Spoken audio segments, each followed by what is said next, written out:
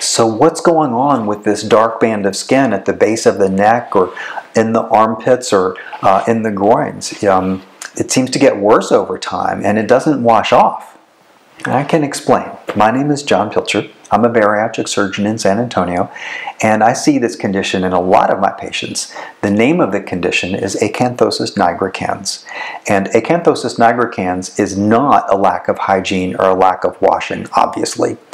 Acanthosis represents an underlying abnormality of a set of hormone imbalances, insulin resistance and diabetes, polycystic ovarian syndrome, and the obesity disease. And something about these diseases and the hormone abnormalities causes the body to secrete extra melanin in the areas that darken.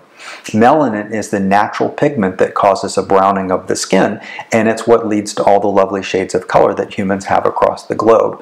It's just that with this disease, acanthosis, there is abnormal or excess melanin secretion in certain body areas, kind of the folds of the skin. What's to be done about this condition? So the first thing to do is to look at the underlying conditions, especially the insulin resistance. And with any disease, the way to treat it begins with lifestyle intervention. And for insulin resistance and diabetes and the, obesity disease and acanthosis, lifestyle intervention begins with healthy food plan.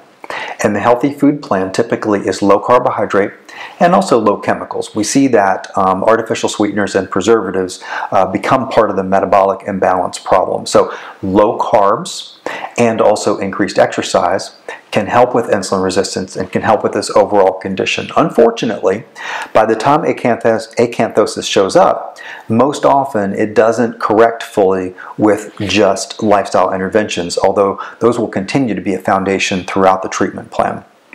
The next step after we've done all that we can do with lifestyle intervention is to think about medicines.